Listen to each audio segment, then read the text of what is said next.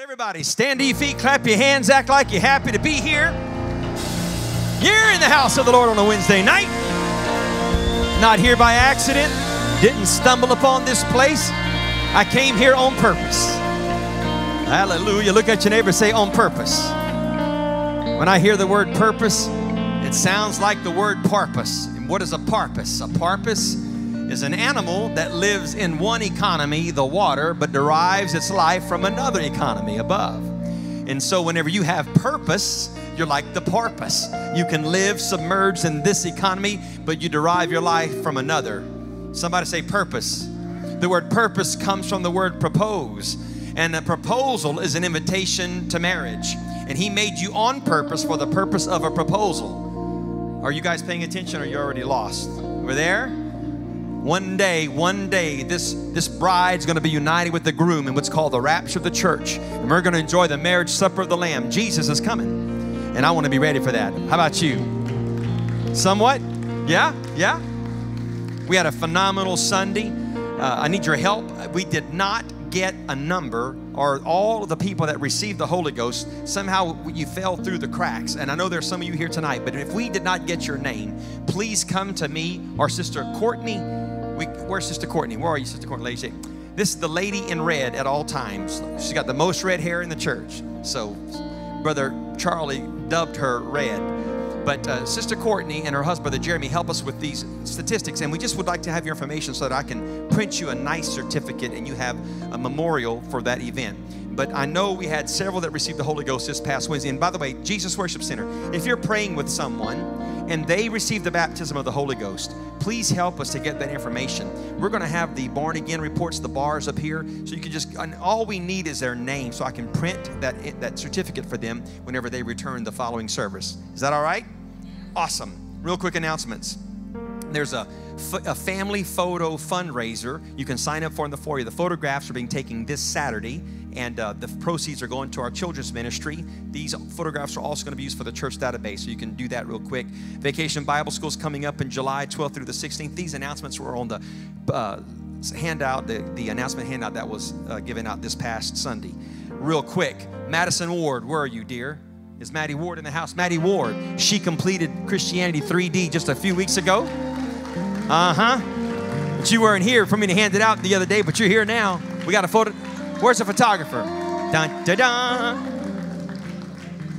dun. She looks homeless, she said. Okay, that'll learn you. You don't look homeless, you look great. And something else, on May the 12th, Miley Cart received the baptism of the Holy Ghost, and she's here tonight. Come on up here, Miss Smiley. She's now dubbed Smiley Cart. Okay, over here. Okay, you ready? Look right here. Come see. Hold this.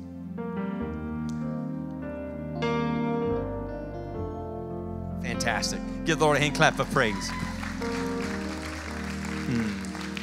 If you're our guest tonight, thank you for coming. This is a continuation of revival. The last two services, Wednesday and Sunday, were just fantastic. God just moved awesomely. People were filled with the Holy Ghost in all of those services and were baptized. Our baptistry is heated tonight, and we always have it ready because Jesus said, "He that believeth and is baptized shall be saved." Water baptism does not make you a member of a church. It has nothing to do with membership. Water baptism is how and when the blood of Jesus Christ is applied to you. When we baptize like the apostles did in the name of Jesus Christ. He is the one that shed His blood for you, and you should be buried in His name. Just like when a bride gets married, she takes on the name of her groom. If you would like to be in the bride, you must take on the name of the groom, and the groom's name is Jesus. So, Father, we love you with all our heart. None of us came today to show how good we are or how righteous we are, or we're not going to worship tonight because we haven't cussed or because we haven't smoked or drank or whatever. We're here, all of us, in need of mercy. Forgive me. Wash me of every iniquity. Cleanse my mind, my heart, my thoughts, my motives, my past, my present, my future. I surrender it all to you, Master.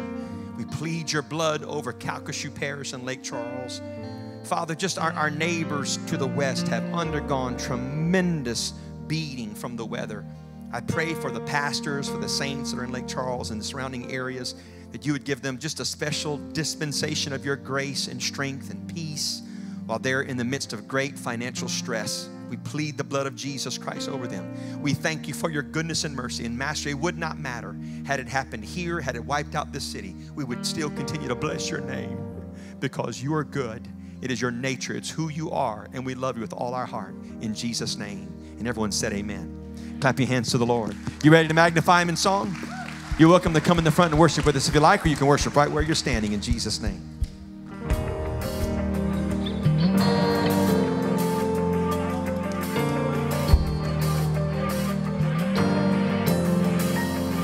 There is no fear, 'cause I believe.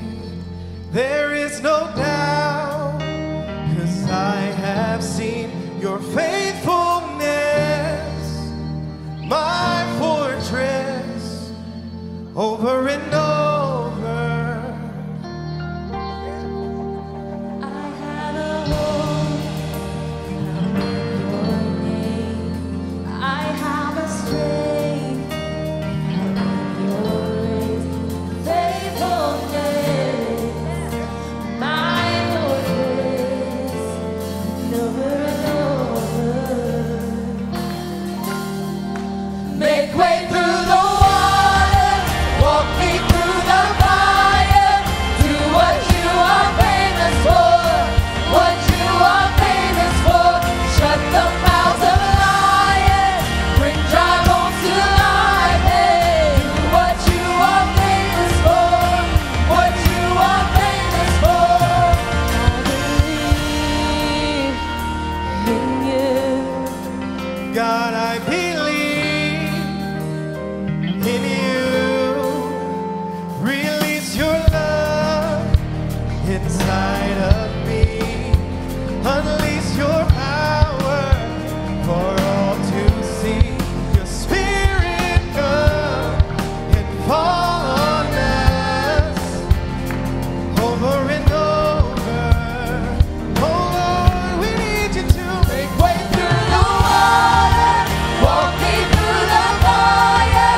Do what you are famous for, what you are famous for. Shut the mouths of lions, bring dry bones to life. Hey, do what you are famous for, what you are famous for. Make way through the water, walk me through the fire. Do what you are famous for, what you are famous for. Shut the mouths of lions, bring dry bones to life. Hey, do what you are famous for, what you are famous for. God of exceedingly, God of abundantly, more than we ask one thing, Lord, you will never fail. Your name is powerful, your word's unstoppable. All things are possible in you. Come on, make that your prayer. God of exceeding, God, you can do exceedingly God of above all that we can more ask or than think. we ask or think. Lord, you will never fail. Your name is powerful, your word's unstoppable. All things are possible in you.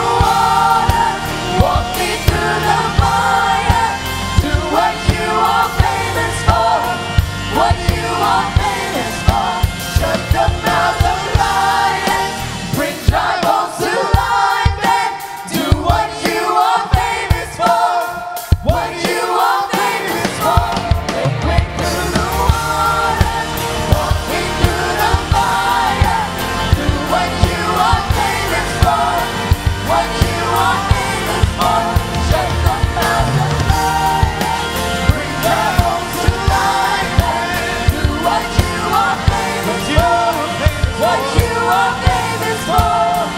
I believe in you. I believe in you. 'Cause there is no fear. 'Cause I believe there is no doubt. 'Cause I have seen your faithfulness in my life over and over. Yeah. Over and over. Yeah.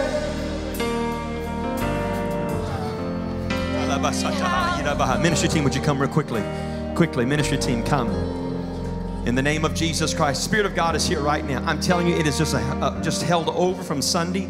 The power and the presence of God is here. You can have anything. Anything is possible. You don't need a large crowd, and you don't need a preacher laying hands on you, and there's nothing wrong with that. But all that's needed is the power and the presence of God, and He is here right now. You don't have to be in a suit. You can be all scruffy and Nomex. You could even be dressed like Maddie Ward tonight. It doesn't even matter. All that matters, I'll give you a hint, is the 4-H club. And our church knows that. It's the hurting, the hungry, the humble, and the honest. Man, if you ever find your way into that club, if you can ever find your way to a place where you're constantly hurting and hungry and humble and honest. I'm hurting because of my sin. I'm hungry for more of God. I'm humbling myself by being honest about my own flesh. Oh, you're just a preacher. You don't have, yes, I do. I've got my own sins. I've sinned today. I have had to repent. I repent every single day. There's no good people in this church. There's just God people here. It's people who are hungry after God. That's why we call it the no judgment zone. Amen. This isn't a place for the holy to huddle. It's a place for the hurting to gather. So if you're hurting right now, if you're going through a difficult time, addicted, doesn't matter what it is, come. Let us pray with you. Let us pray for you. If you've never been filled with the baptism of the Holy Ghost, evidenced by speaking with other tongues, that is your promise from God, and you can have that tonight. Let's continue to come right now. And doesn't matter who you are, guest, member, come right now. Let us pray with you in Jesus' name.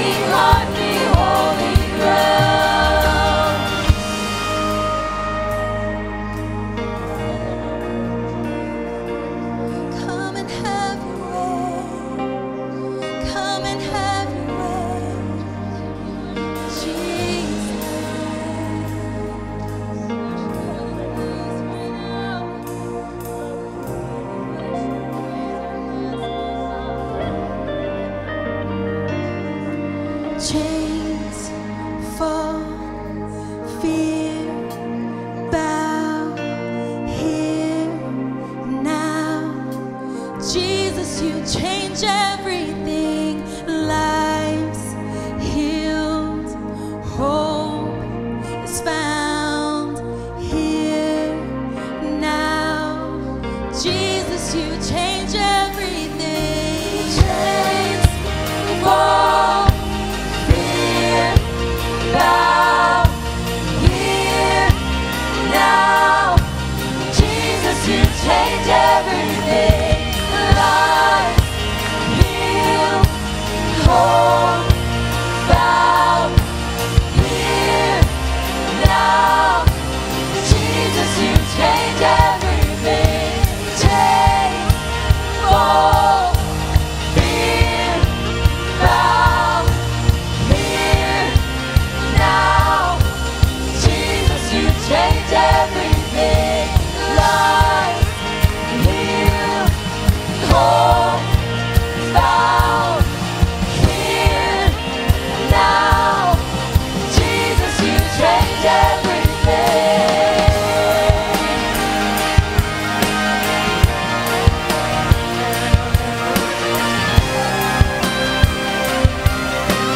Jesus, you change everything.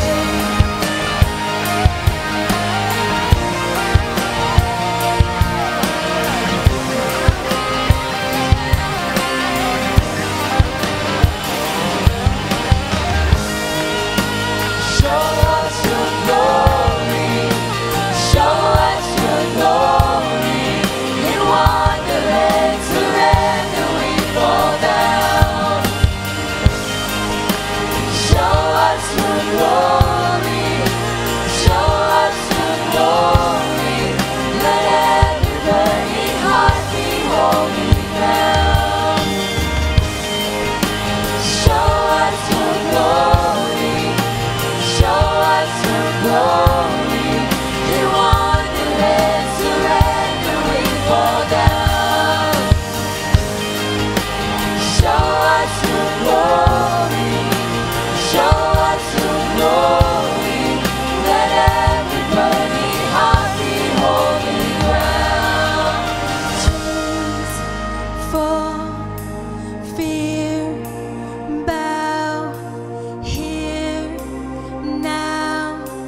Jesus, you change everything. Lives healed, hope is found here now. Jesus, you change If you need that everything. tonight, would you just make that your declaration? The chains are gonna fall. The fear is gonna go. There's nothing in this place that'll just go until you say, Jesus, let it go. Jesus, I change everything. Jesus, I surrender. Lives healed. Your hope is found here. Whoever's waiting for it, this is the place. And this is your time. Now, Jesus, you change everything. Chains fall, fear bow here now. Jesus, you change everything. Life, heal, hope is found here now. Jesus, you change everything.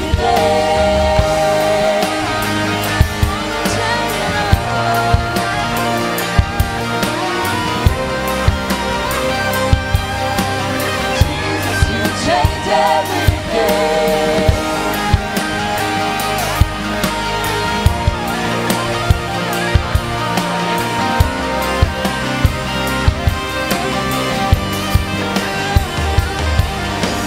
Chains fall, fear bow here now.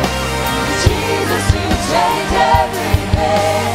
Lives, heal,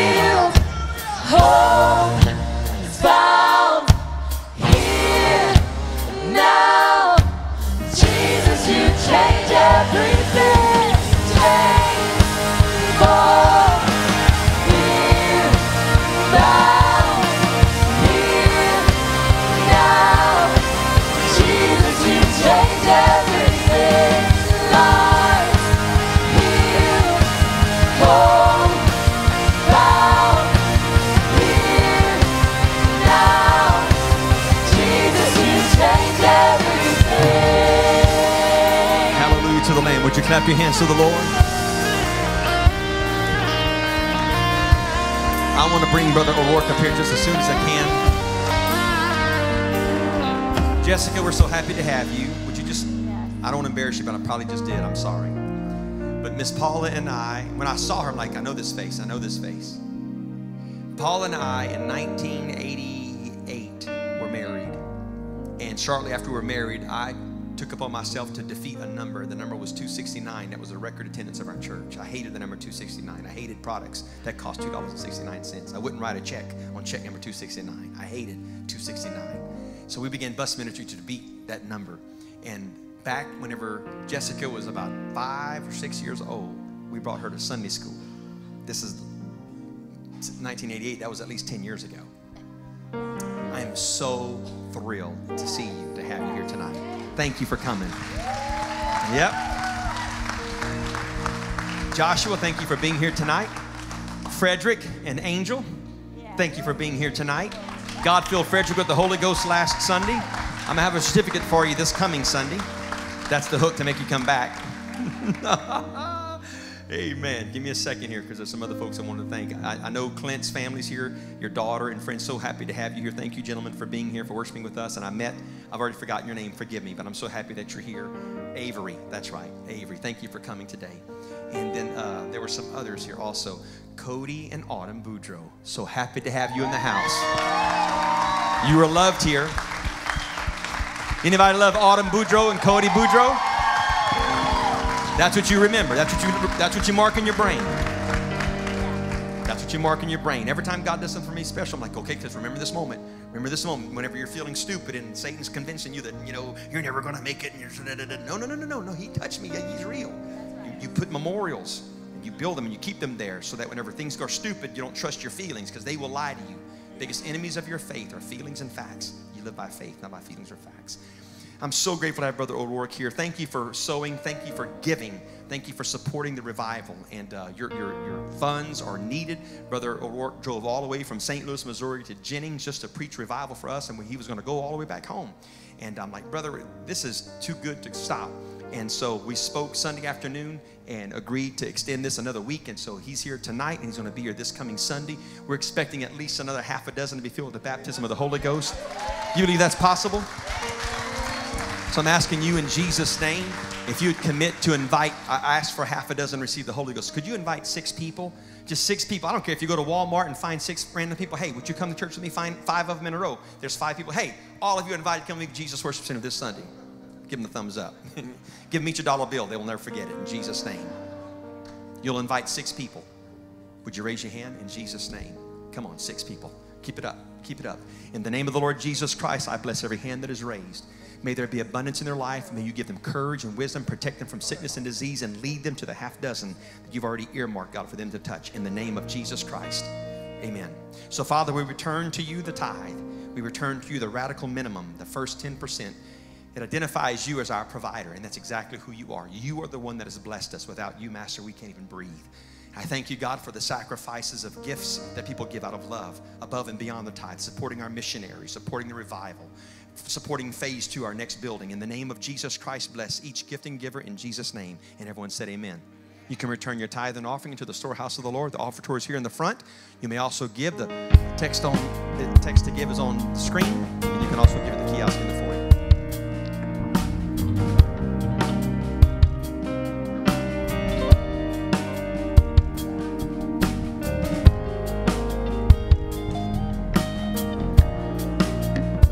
You're also welcome to pick up some more of these I Teach bands. They're here in the front.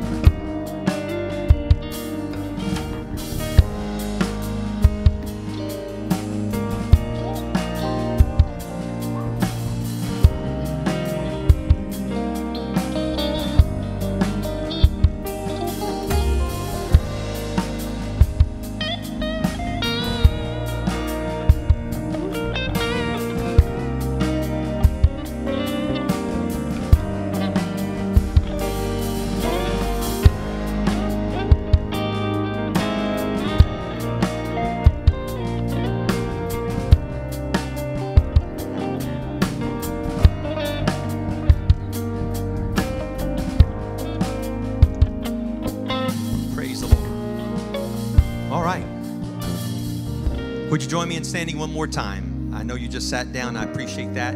But I feel like it's appropriate that we reverence the Word of God and also the ministry of the Word of God. Brother O'Rourke is here tonight, and I just believe that he's a God-called evangelist to many churches, but in particular to Jesus Worship Center. And I know God's given him a word for us tonight. Father, in the name of Jesus, we are open to your word, to your power and presence. You rolled up your sleeves this last Sunday, made bare your holy arm. You showed off in the house. You gave great confirmation. Thank you for the word. Thank you for the souls that were born again. Thank you for the hunger in the hearts and the desperation that was preached about and illustrated. Tonight we receive the man of God. We ask an anointing upon him, God, to speak to this local assembly and to all those who could be watching online. In the name of Jesus Christ, may the power of God be present to heal, to deliver, to set free, to save, in Jesus' name. And everyone said amen. Would you make welcome the man of God as he comes in Jesus' name? I like that one.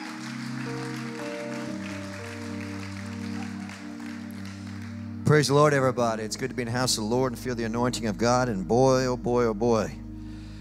Since I left you all on Sunday, I don't think you care. I'm not going to bore you with my life. I got this wild hair to go to Houston for a couple of days, and oh boy, was that a big mistake. For those that want to know, and I'm going to tell you in 30 seconds, I left to go, and I'm like, okay, rain. You know, I'm from St. Louis. We get rain. We'll get some snow. Got to Lake Charles. Things started flooding. I was at the point of no return. Kept going, highways flooding. I was driving through water. I got there, to make a long story short, shaking because I thought, Lord, I guess I'm going to make, I just said my prayers, said, Lord, if it's my time. I mean, it was that bad on the highways. They kept stopping, get to Houston, watch the weather. You ain't going back. I mean, the weather's saying no way. I talked to Belager on the phone. He called me Tuesday afternoon. We talked on the phone. He said, get in your car and go now. And I drove back, totally different. The sun was out the whole time. Houston was expecting 5 to 8 inches of rain tonight, I think it is. 5, supposedly, who knows? But it was terrible going there. They keep changing what's going to happen. I don't want to bore you with all this. But the bottom line is, when I woke up today, I was expecting an all-day drencher, according to weather, and God smiled down on us and gave us a break. So we need to be thankful for that. Because according to the weather, and nobody dwelled on this, but I'm sitting here thanking God, because according to the weather, we saw what our dear friends, and some of you may be over there in Lake Charles, who we love dearly, and all these great churches and great people of God have suffered, but the rain was just supposed to continue without a break all the way, and you know how. Yesterday, the sun stayed out way longer than it was supposed to. Today, it's supposed to be nothing but a downpour. We've had very little rain. We got 48 more hours of this, and hey, we may scathe through this with a lot less damage than what the weather people predicted. So hey, we can actually handle a little rain tomorrow. No, I'm not saying do it. I'm just saying, well, please, look, we can. I didn't know how. I'm sorry. I didn't mean to get off on that. What an honor and a privilege it is to be with y'all. I mean, I couldn't have gone home anyhow. I've been flooded in, but if there's one place I don't mind being flooded in, it would be Jennings, Louisiana. Some of the finest people in the world live right here in Jennings. Brother and Sister Lejeune are some of the finest people. As you know, Brother and Sister Lejeune becoming she was a book writer, quite a speaker. We already knew her husband was a great speaker and all that stuff, but hey, Sister Lejeune's outdoing him now. And I'm just having a little fun. She's, spoke yesterday, and she's just anointed. What an anointed church. I just love walking in here. Y'all are spoiled. I don't know if you know this, but y'all are spoiled. Get in the car and drive with me on a few Wednesday nights in some churches and see what you get to see. Wednesday nights is like, and you walk in here, and I felt like I'm a big Arizona Cardinal fan, don't want to offend anybody, but I thought they were getting ready to run on the field. This place was rocking like a football game. But we're praising you. I don't understand why people don't want to come to church here. Because, it may all be depressing outside. You walk in here and you feel energy within. I don't get it. What else is there to do? I don't get it. King James Version, chapter 5, verses 1. I want to say this, Pastor. I'm docking my time. There's a district official in St. Louis that lost his son at 35 years old because he could not overcome something in his personal life, which I'm not going to give details on that, but you can read between the lines. Struggle that he fought with for years, and it eventually got the best of him on Sunday night. had a son that went to my family's teachers at the Christian school and had him in 4th grade, and oh my, he lost his father. Chapter 5, verses 1 through 3. Don't ever take this life for granted. Don't think you're going to get better tomorrow. Do it today. Your personal struggles, deal with it today. Because he was warned many times, and he would always, I'll do it when my daddy's a big-time official. He's praying for me. I'll get there when I'm ready. But life's not that way. After this, there was a feast of the Jews, and Jesus went up to Jerusalem. Now there is at Jerusalem by the sheep's market a pool, which is called in the Hebrew tongues Bethesda, having 5 porches. Not 1, not 2, but 3. I feel like Sesame Street. And in these days, a great multitude of impotent folk of blind halt. You know what that means if you don't. Hey, can't move. Halt. I'm sure you figured that out. Withered and waiting for the moving of the water. And that's all I'm going to preach. But the thing that I brought out that caught my attention and that caught my attention so much in this portion of Scripture was the mere fact that Bethesda having 5 porches. Had 5 places for people to hang out. And I want to preach for just a few moments, life beyond the porch. Life beyond the porch. I drove to church and I saw people sitting on their porches, and there's nothing wrong with that. Don't misunderstand what I'm saying. But we all have porches in our life that hinder us from what God wants. Who needs God to answer a prayer in your life? Hold up one hand across this place. Let's lift our hands. Lord, I'm not worthy to preach to these wonderful people in Jennings, Louisiana. Lord, they've taken the time out of their schedules and all the things going on around them. Many of them have gone through battles through this water situation and whatever's going on in their personal lives. Lord, I thank you for them being here. In Jesus' precious name I pray. Somebody give the Lord a hand clap of praise. And you may be seated. Oh, y'all, I just wish we could just sing a little more and just jump around. I just enjoy the show. I love it. People just worshiping the Lord. It's fun. Wednesday night. Most of our Bible stories are extracted from an area in the Bible called a city called Jerusalem. Some of the ruins of the Pool of Bethesda centered in the city of Jerusalem, which is part of the topography of the nation of Israel. Originally, the Pool of Bethesda had 5 porches. The Pool of Bethesda existed amongst health, wealth, and prosperity. It was all around them, but yet it never touched them.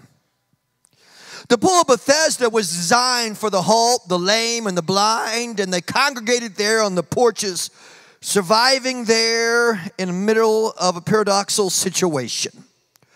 One side, people are busy moving. They're near the sheep market. Industry is going on. Activity is going on. Business is going on. Children are playing. But these folks are just stuck. 5 porches for 5 different categories, and they don't share the same reason why they're there. One man is blind, that is why he is there. Another man is halt. He can see, but he sure can't move. Another man walks fine, but he's withered away from sickness and he cannot work.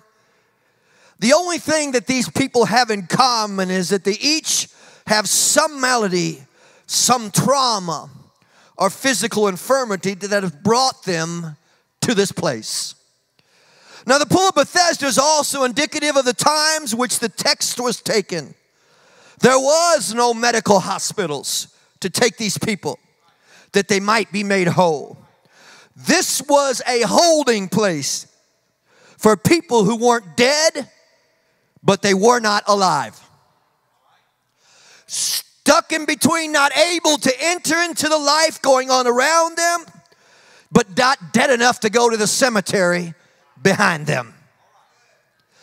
Everything they did, they enjoyed the fact that they just survived. And I could preach a sermon on that alone, doing outreach and talking to people on the outside of church, on the inside, that are just barely here. And they're good. I'm good. I'm good. But if you find out their life, they're not so good. They're just surviving. And they're content surviving. And an environment that lends itself to people who have been through catastrophic situations, it is not uncommon to lose somebody every day. Whatever you got, well or not, to some degree, the fact that you're alive is a celebration in itself. Some people are just happy to be alive. But the text suggests that a pathology developed around the pool, a pathology that is given to people who have survived.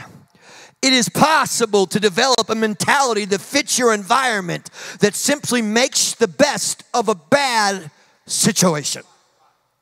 I'm not happy. I'm not going to get the most out of life. So I'm just going to bring my expectations down to my reality. I'm going to enjoy the fact that they didn't carry me off to the morgue today because I'm just barely here. I still got a roof over my head. Never mind that it leaks. Rain. Never mind that it may have caved in. Rain. Never mind that it hasn't been painted in 20 years. Some of the torture in the pool of Bethesda exists in the commerce in which it's surrounded. What does that mean? It means while they're surviving, because I'm down and everybody's down around me, then down becomes normal. I'm just going to live like this because everybody else lives like this. Preacher, you could preach healings, miracles, and revival all you want, but I'm just barely surviving. And my mama's barely surviving. My friends are barely surviving. My cousin's barely surviving. My neighbor's barely surviving. So I can come and sing about Jesus till my face turns blue, but preacher, I'm barely surviving.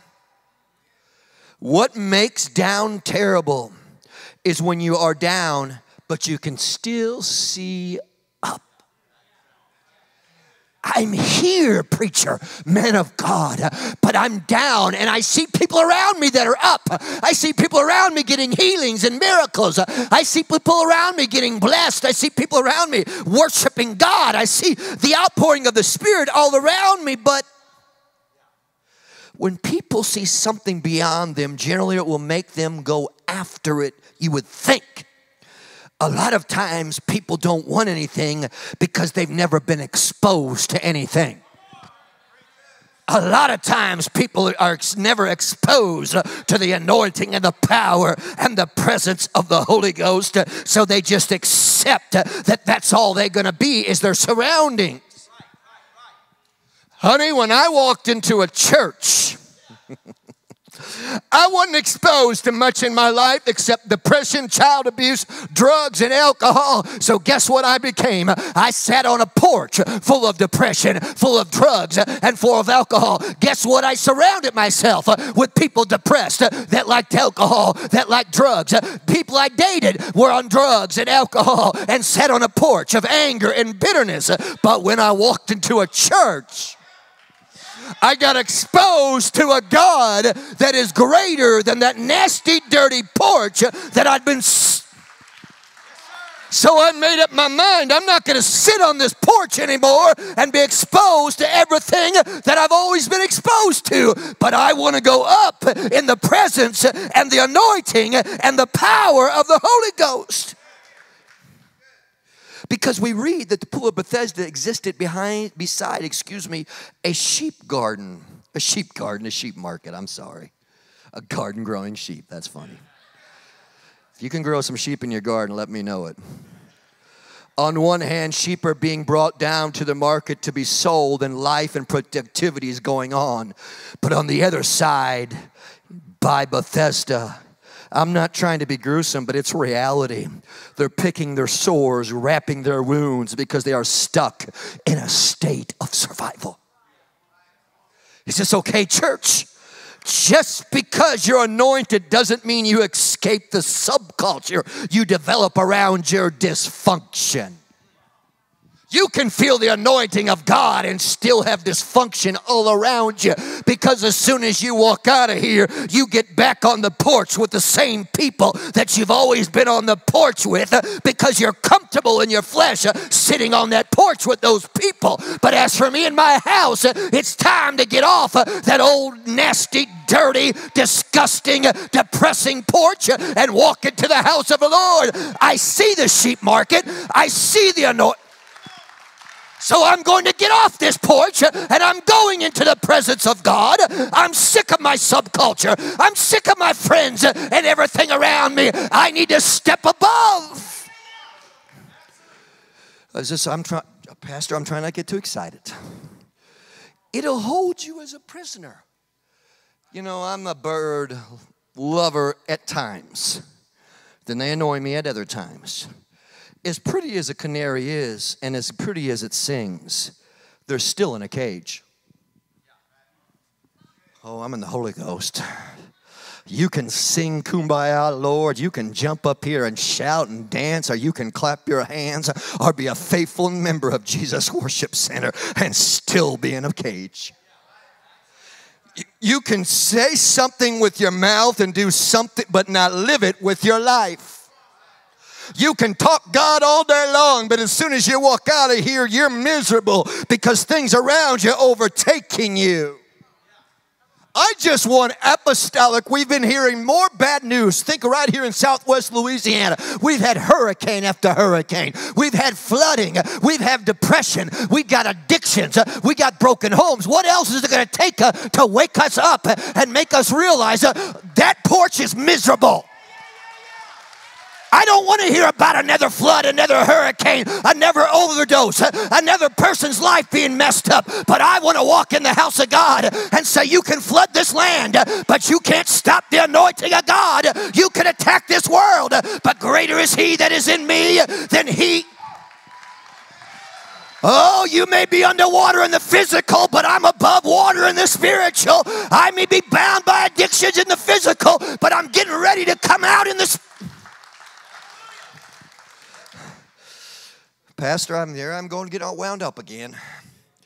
The blind had a porch. The lame had a porch. The halt had a porch. If you want to know what a porch is, let me just ask you this. I do this to myself. If you want to know what porch you're on, look in your cell phone. Your cell phone tells exactly who you are. Talk to that porch that you're on. The people you surround yourself. You cannot surround yourself with blindness and expect to see. I'm just being honest. I'm not trying to be offensive. You can't run with angry people and expect to be happy. You can't hang out with defeated people and expect to be an overcomer. I'm tired of walking in the church houses and people going, well, I'm barely hanging on.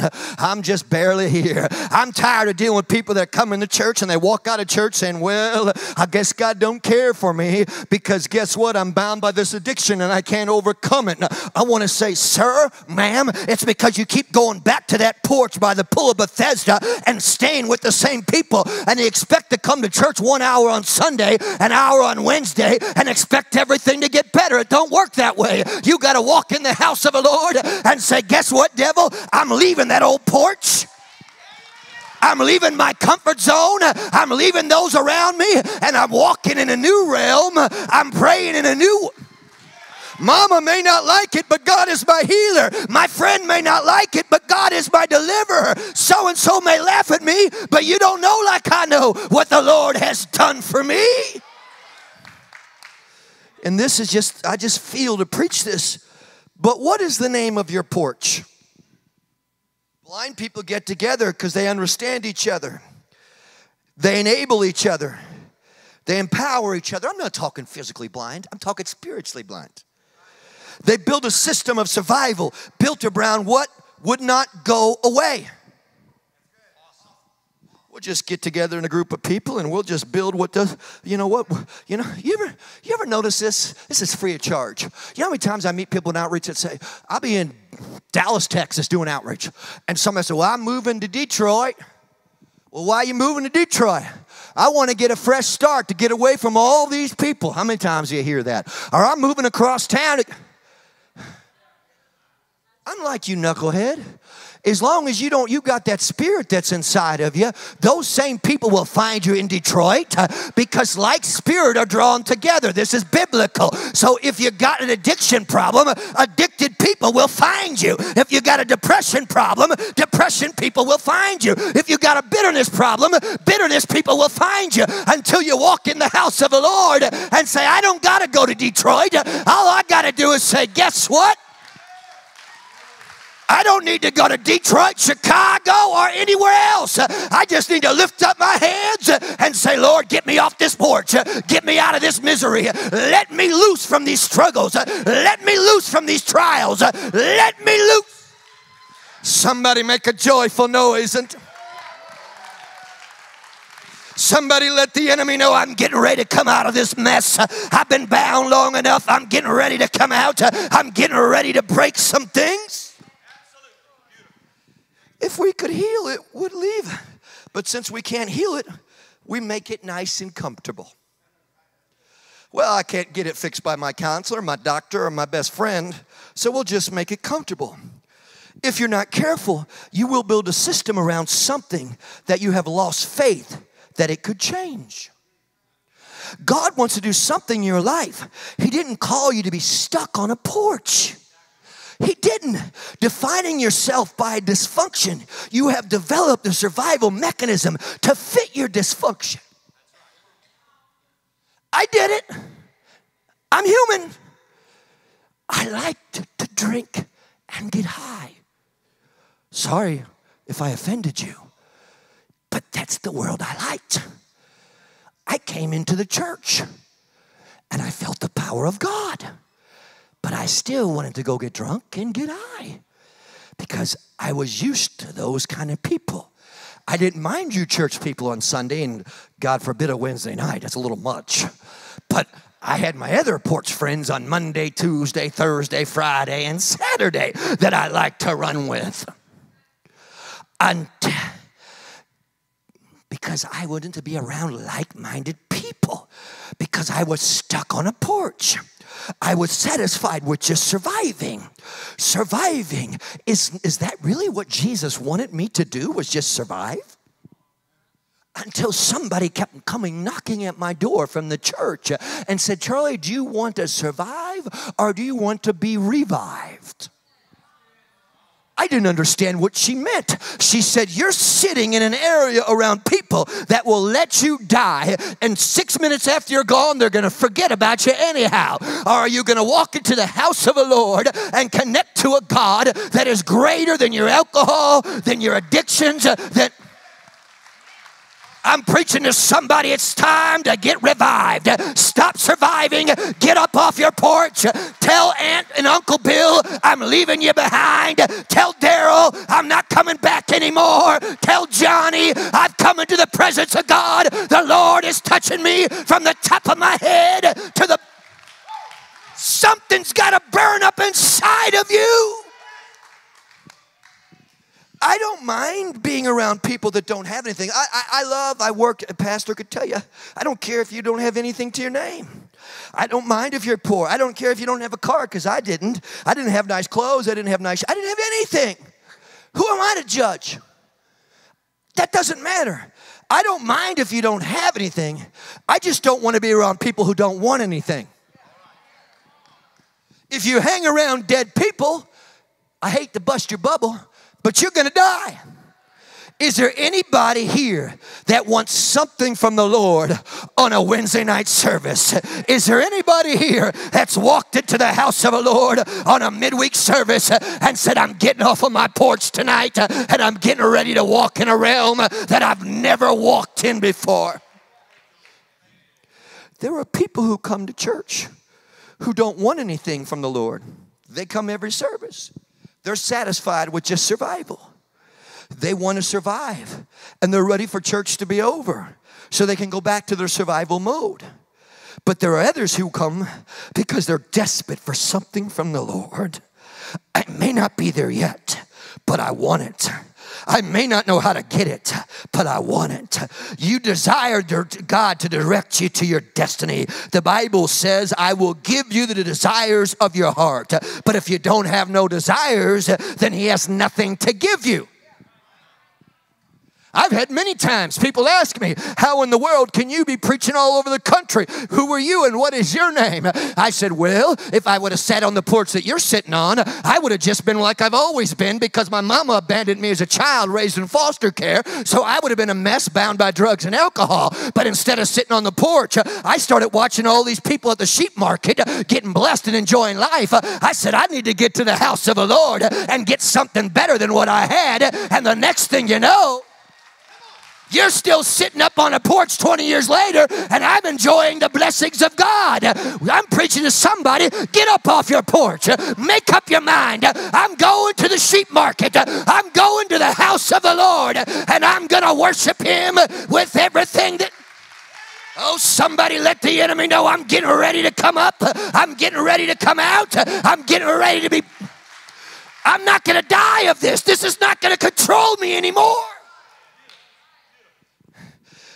When you cannot, can I have about 5 minutes, Pastor? I'm watching the clock. You cannot be casual when you are in a state of crisis. When you know the odds are against you and you got to drag this problem in order to get to drag it with you. You have to want it on another level. If you just want it like the person next to you, they'll step in front of you. Exceptional desires gets exceptional results. You ever notice that some of the worst people become successful because the same thing that made them very bad is the same thing that can make them very good? When they want something, they may have went after it the wrong way. They point it the wrong direction.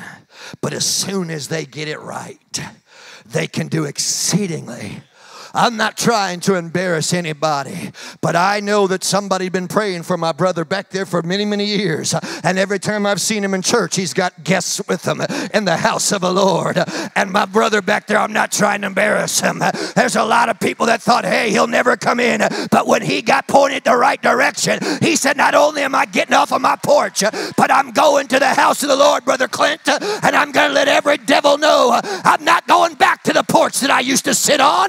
I used to sit there all those years, but when I got delivered, I got delivered. And I went to the house of the Lord and said, the joy of the Lord is my strength. Somebody give the Lord a hand clap of praise. Somebody let the enemy know, guess what? I'm coming off of my porch. I'm getting ready to walk into the enemy's camp. Take back what you stole from me. Give me my anointing. Give me my worship. Give me my joy. Give me my blessings. Somebody lift your hands across this building. Somebody lift your hands. That's it. Call on his name for just a moment. See, I don't understand how people can be casual about this. When I was a young evangelist back in the day, bro, when I was a young feller, I don't know how old you are. How old are you? Okay, I wasn't quite, right around that, so give or take a few years.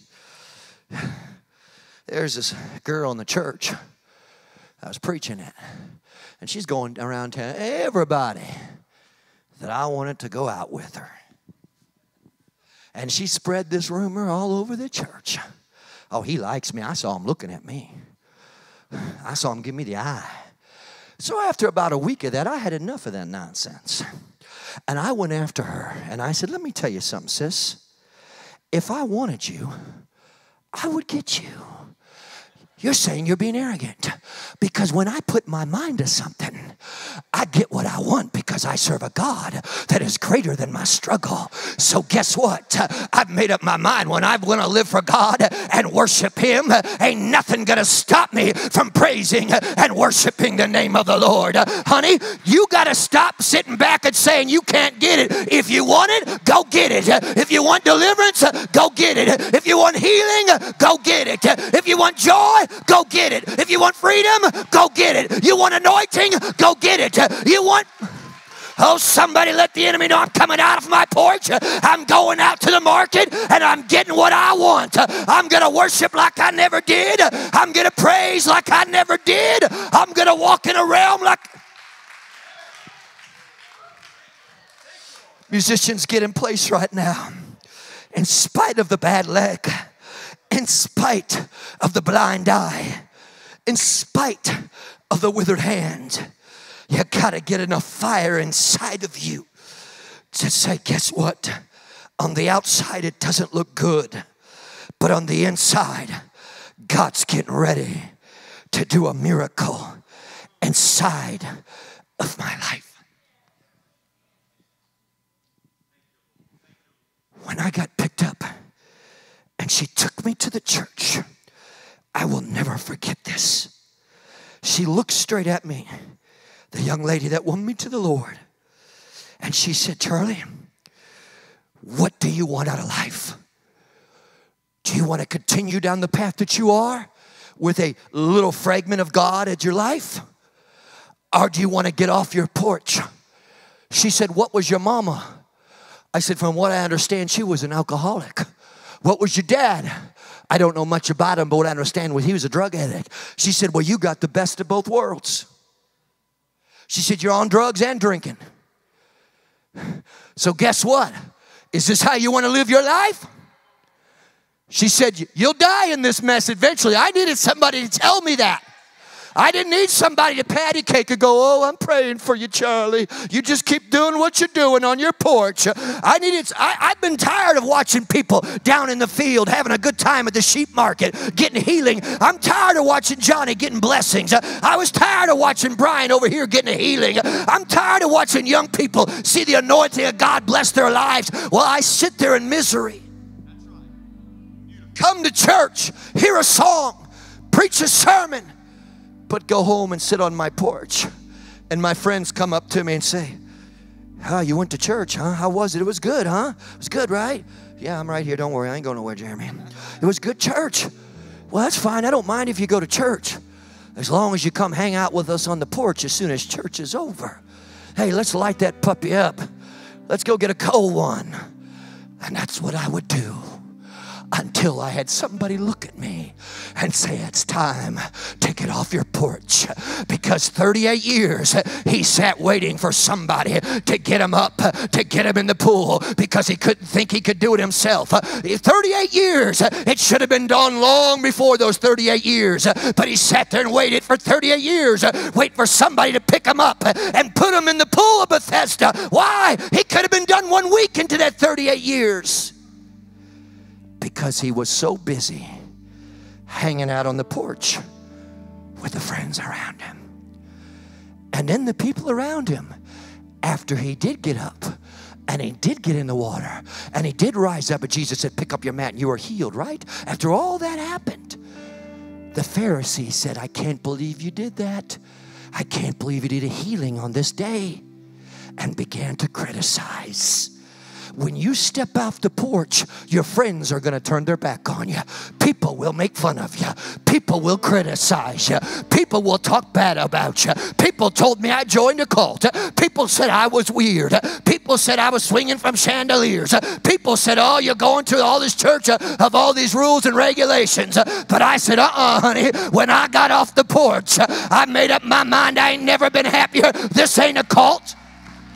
A cult is when you're bound by drugs and alcohol. A cult is when you're controlled by the things of the world. This ain't a cult. I can lift up my hands. I got freedom to worship. I'm not bound by anything but the joy of the Holy Ghost. There's nothing more powerful than a healing, a deliverance, a miracle. There's nothing more powerful than lifting up my hands and saying, look what the Lord has done. I'm done preaching, Pastor. But she looked at me and she simply said this. She said, Charlie, to get off she said, the porch will take you to hell. That's what she told me. And they'll forget about you 6 minutes later. Or you're going to get into the presence of God. Yeah, I had friends make fun of me. Yeah, I had friends criticize me. Yeah, I lost relationships in the world. Yeah, I had to go through, my foster parents told me I was nuts and told me I joined a cult and haven't had anything to do with me. Yeah, I had to go through all that. Yeah, I was cussed out by my foster dad the day I got the Holy Ghost. He used God's name in vain and cussed me out. because I joined a church that was different than the porch. Because I was supposed to, the only religion you can go to is a certain kind of religion. Honey, I didn't get anything from that religion. But when I walked into one of these churches and a young lady said there's heaven to gain and hell to lose, and I lifted up my hands and I worshiped God, and the anointing of the Holy Ghost came down on me, and I spoke in tongues, and I'd never done that before. Like a mighty rushing wind, joy came across my body. And when I was baptized in the name of Jesus and I come up out of that, something got a hold of me better than any drug I've ever smoked, better than any pill I've ever popped, better than any alcohol I've ever drank, better than any... I'm preaching to somebody. There's nothing more powerful than the name of Jesus. The name of Jesus heals. The name of Jesus delivers. The name of Jesus revives. The name of Jesus changes. The name of... Somebody make a joyful noise.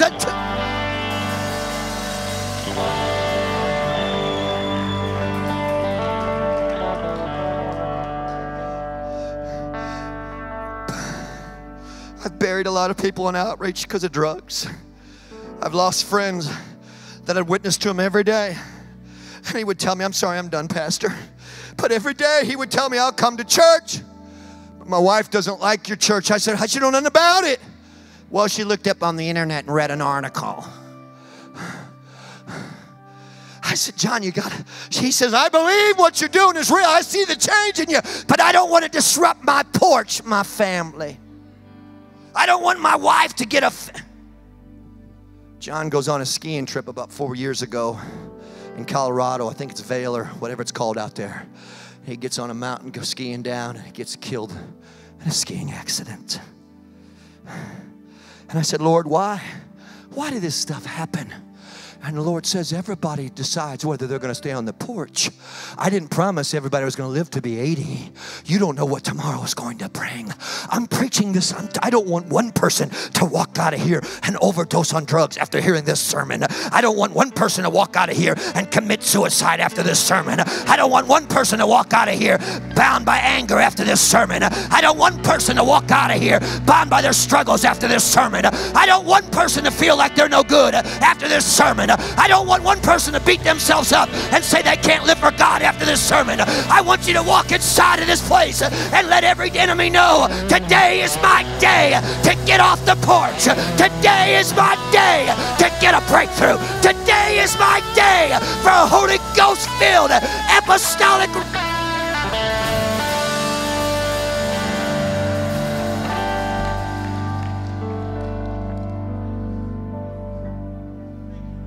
I'm done. Jeremiah, get ready. I'm done. My Uncle Bill, when I went over there, he said, I see you join one of them crazy churches. They all speak in tongues over there, I see. He tried to make fun of me and laughed at me. And I wanted to run back to my porch. But when I said, God changed something on the inside, I said, Bill, I would have probably been dead by now if it wasn't for the grace and the mercy of God. He said to me, he said, Charlie, I've been under pressure to stay in this particular religion for the rest of my years because that's what my mama was and that's what my grandma was. He said, but when I'm talking to you, I feel something so powerful inside of you that I can feel it in. He said, I don't know what you got a hold of, but your God is something powerful because I feel him on you. Honey, I want every devil in hell to know when I get off my porch, I'm not just coming, I'm not just a showman, but I'm an apostolic, Holy Ghost-filled, tongue-talking child of God. I got something so powerful in me, ain't no devil in hell gonna stop me preaching it, preaching, preaching. We need revival. We need revival. We need revival. We need...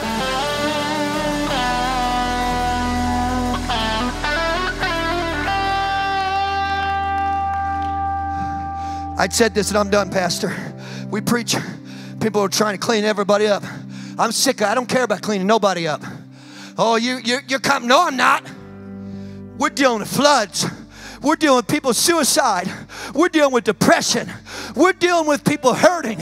We're dealing with people who don't know who their identity is. I just want you to come off the porch I don't care if you come up here with a beard hanging to your toes, a pair of Bermuda shorts on and a tape. I don't care. I just want somebody that wants to get off their porch and say, God, show me who I am. Let me feel your anointing. Let me lift up my hands and touch the throne room of God. Let me walk in. I preach this because people think the church is judgmental and we're not. I'm done, Pastor. I'm sorry I had to say all this. I hope I'm okay. We're not judgmental. I'm not here to judge you. I'm here to help you. There may be churches around here to judge you. Listen, I don't care what you did last night. That's between you and God. I don't need to know. Don't want to know, Ryan. I don't need to know, big fella. I just want people to say, even if I struggle, I'm going to go back to this evangelist is not here to embarrass you. Even if you make a mistake, even if you put a needle in your arm and shot yourself up with heroin, I'm still alive and I still got one more chance to get off my porch and go to that old altar. I still got one more chance. Lord, nobody's going to judge me. Nobody's going to look at me. I don't care if you sniffed a line of coke. You got to make up your mind.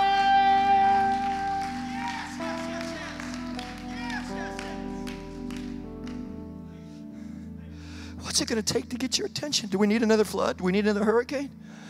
What do we need? Do we need a world fight? Do we need one more? Do we need to have a country where we need more riots? We need more buildings burnt down? Honey, none of this is going to go away. It's only going to get worse. You can complain about your political stuff, but that ain't going to help anything. We're in the last days, sweetheart. Wake up. I don't care who you vote for. It ain't going to fix it. We're in the last days. God said, I'm going to pour out my spirit upon all flesh that want to get off the porch and say, I'm not fighting whether I'm Democrat, Republican, or in between. I'm going to the altar, whether I'm an addict or I'm depressed, whether I'm angry or from a broken home, whether I've been sexually abused or whether I haven't. I'm going to an altar and I'm coming off of this old porch. If you need a miracle in your life, I want you to stand to your feet. Any kind of, you're struggling, you got something going on. Again, I said no judgment zone. I want you to stand to your feet. You need anything from God, I want you to stand to your feet right now. No judgment zone. Pastor, that's why I love this man. Listen, this is probably one of my top 3 or 4 favorite churches, because I can't ever say number 1 or number 2, because if somebody sees this, you know how that gets. Somebody's pastor, well, I thought I was your favorite. Just say it's in the top 3. You moved up the notch. We've been praying for this for a long time for this man. I love this man over here. He's been through a lot. He's stuck it out. Said, I'm going to have a revival church in this city, no matter how hard it is. And God's pouring out His Spirit. But if you need a miracle, I want you right now, those that are standing, I want you to lift both your hands to heaven right now.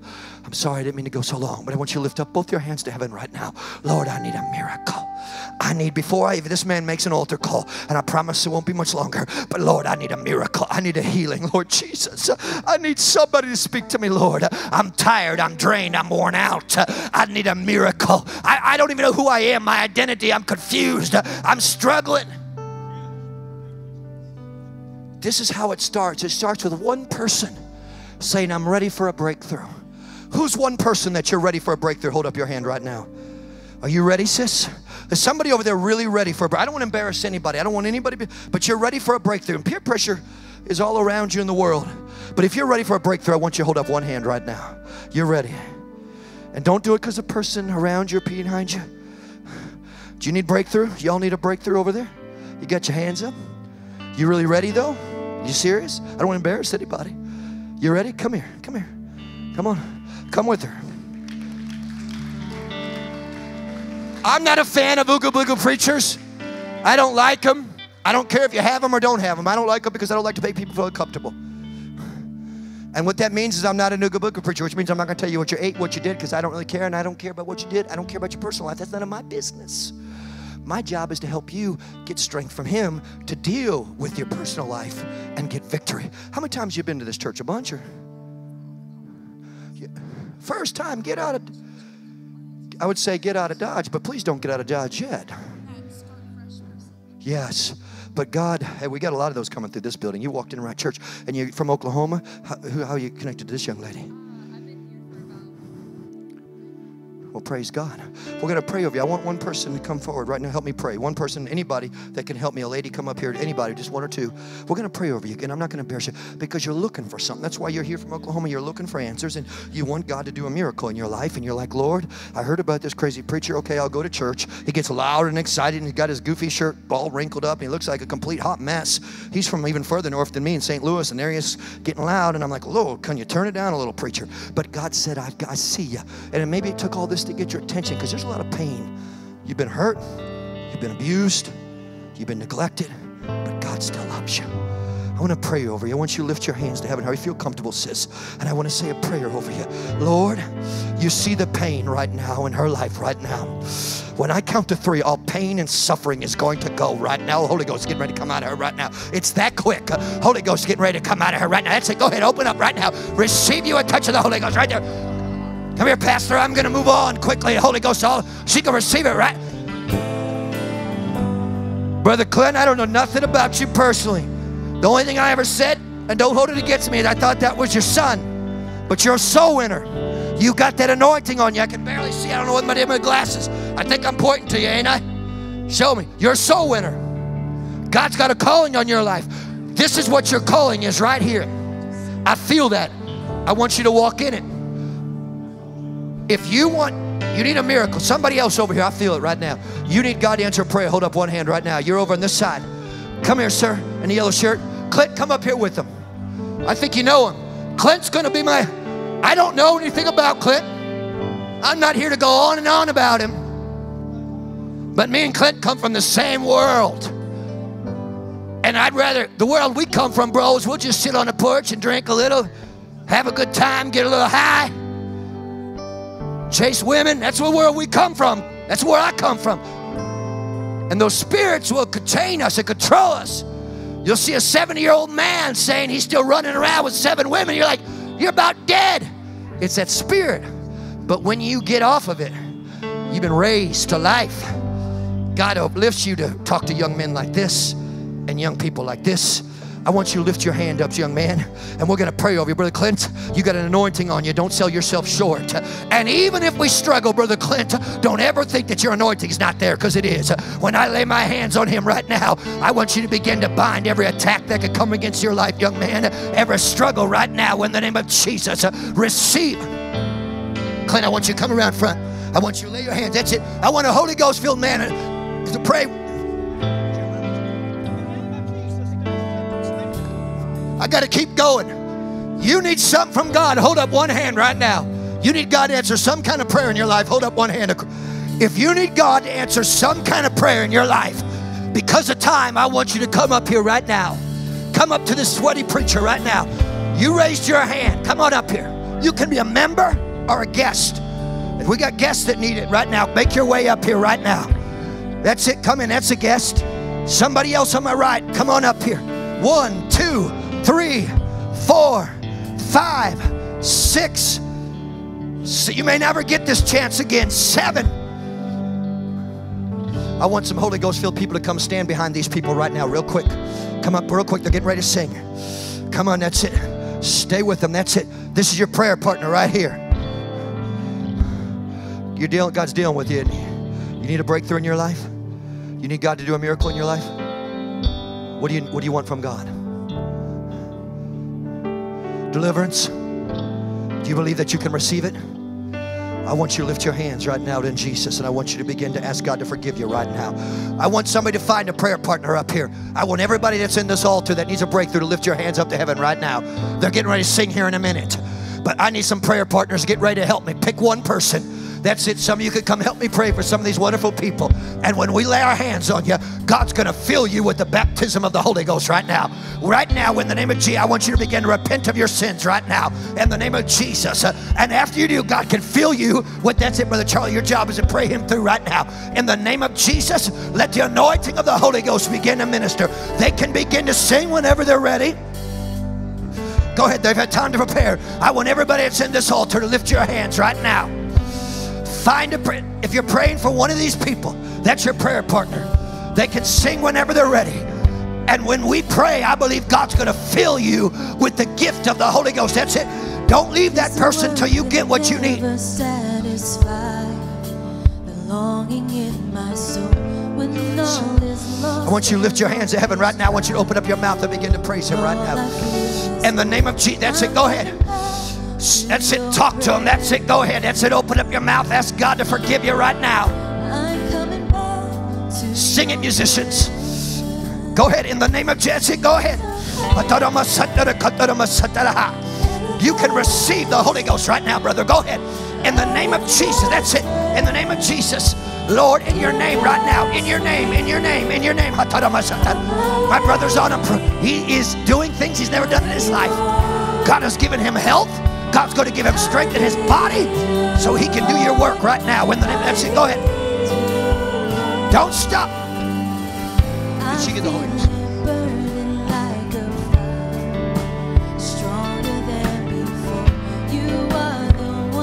Don't stop. That's it. Find somebody. That's it. Stay with them. That's it. That's it. I'm coming back to your presence. I'm coming back to your presence.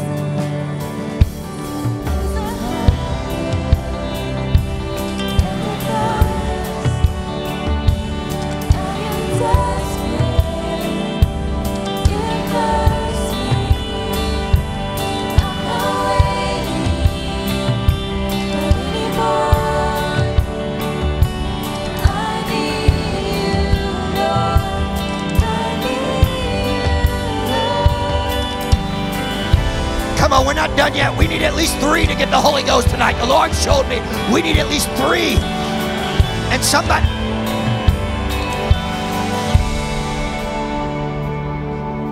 Sweep me away. Sweep me Don't stop. Don't stop. Somebody else is going to get it today. Sweep me away. Sweep me away with you. Sweep me away. Feel that the Holy Ghost come here right now.